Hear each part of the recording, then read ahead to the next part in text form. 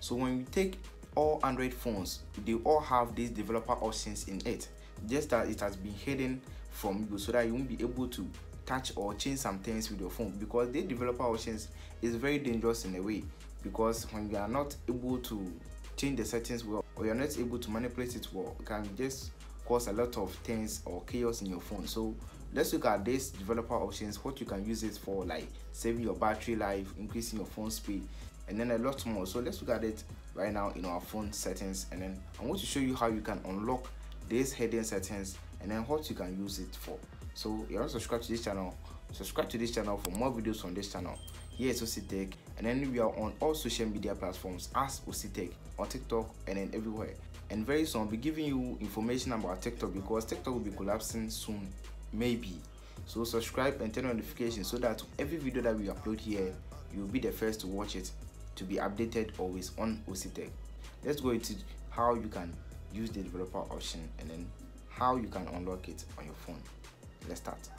So this is how you're going to do it. Just follow me and then let's go into it right now. Just go to your phone settings on your Android device. So when you go to your phone settings and then you just scroll down and then you go to system. Okay, you just go to system right here.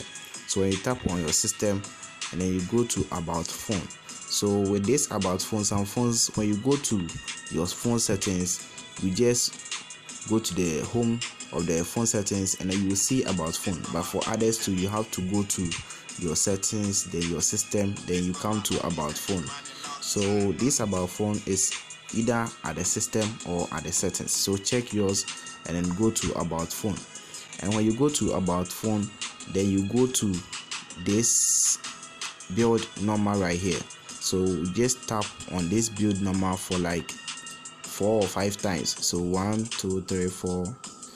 Then as you will be tapping, you see you are now a step away.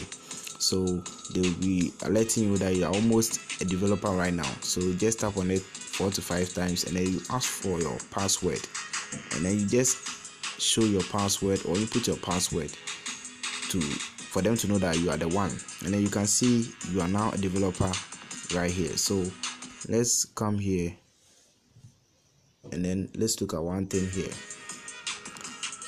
and I think you can see the developer options being activated right here. So when you finish with the build number, you will see the developer options here or at the settings, and then you just tap on developer options.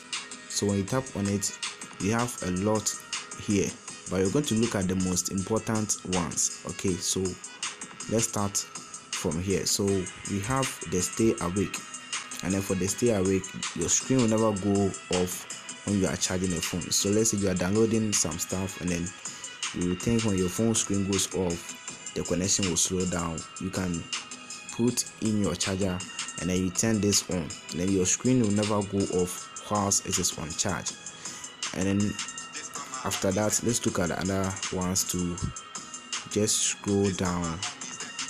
Just scroll down and then you come to this side, select USB configuration.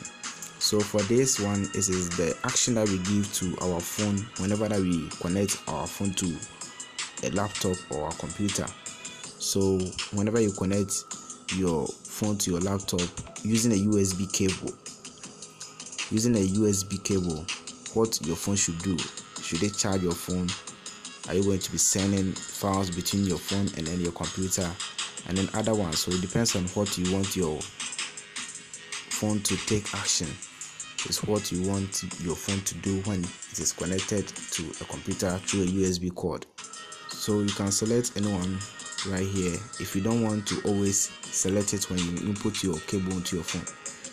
So let's look at the other ones to scroll down, and then we have this one, show tabs. So when you turn this on, you will see something on the screen right here.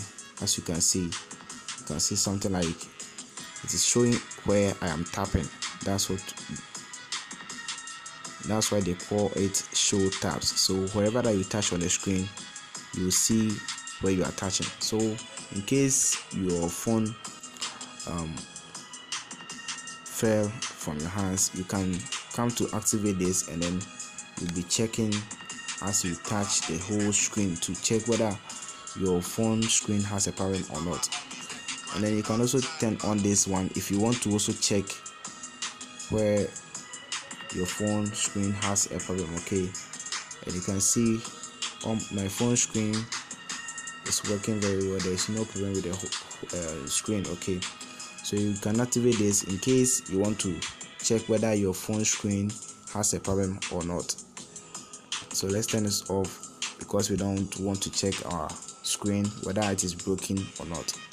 And then let's go down again, and you can see we have force RTL layout direction.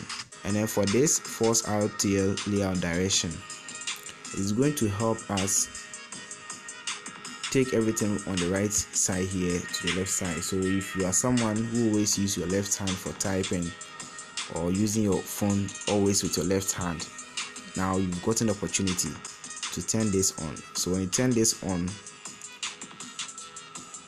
you can see everything has changed from the right side to the left side, including your calls and everything. So let's look at our call to verify the changes, and you can see everything here has changed. Okay, so let's see with our contact too, everything too has changed. So if you used to type with your left hand or use your phone with your left hand, you can turn this on. But since I always use my right hand for everything in the phone, I like it this way. And you can see the contact tool will change to this dimension. Okay, so let's continue with that. And then the next I want to show you is about increasing your phone speed. So we have this here, the window animation skill, and then if you want your phone to be more faster, just turn this off. Just turn the window animation off. And then when you come to this side too, we have transition animation skill. You tap on that one too, and then you turn this to off. So you have the window animation skill off, the transition animation skill off, and then you also turn this animator duration skill to off. So just tap on that one too, then you turn it off, and then just scroll down again. So for increasing your phone speed, we have the window animation skill off, transition animation skill off, and then animator duration skill to off. These are the three things that you have to turn it off to increase your phone speed. So let's continue with it. We are still in the developer options, and here you can use to save your battery life. You can see we have don't keep activities right here. So let's say when you turn this one off, whenever that you leave these settings will close totally. You will not be able to get access unless you open it again. You will not see it here. Okay, you will not see it here again, something like this. You will not see it here. It will just close after leaving the settings. So make sure you try to either turn this on in case if you want to be closing your apps whenever you leave the app, or if in case you don't want to close the app when you leave, this is what you can do.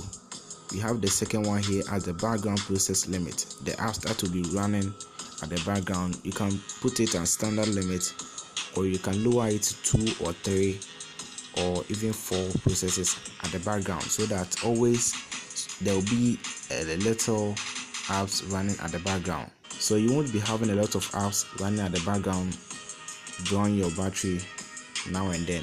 So you can turn it at standard limit, or there shouldn't be any processes running at the background, or at least 2 or 3 will be okay.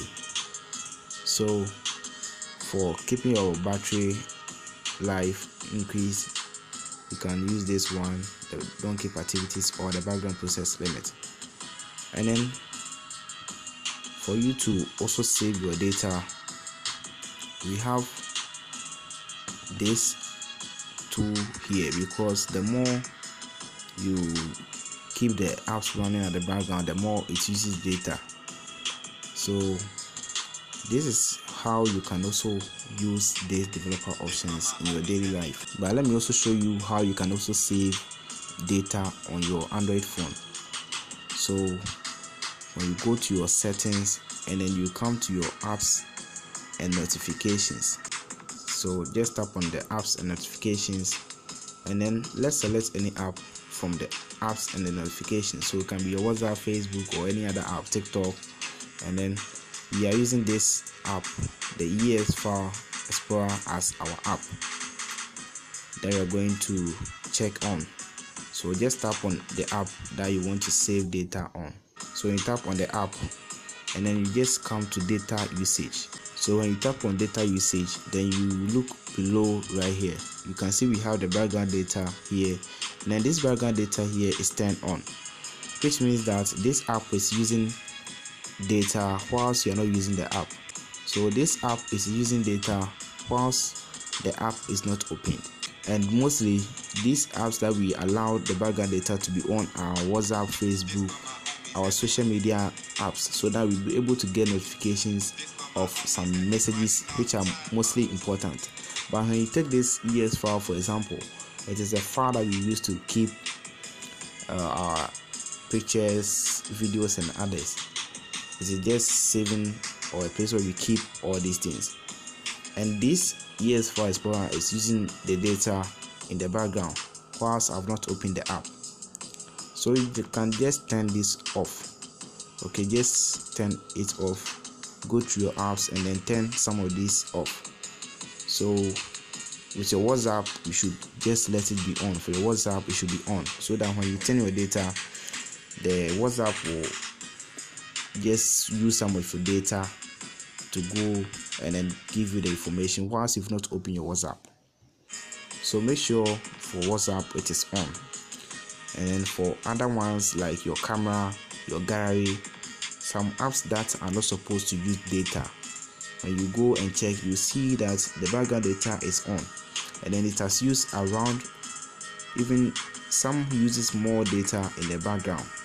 And so when you see here is the background data used by this ES File Explorer, so it has used like 133 kilobytes, which is very small. But when you check other apps, it has used more data. And then these apps have used your data for nothing, because ES File Explorer using your data is not good. For camera to using your data in the background, like it's very bad. So just go to your apps and then be turning some of these things off.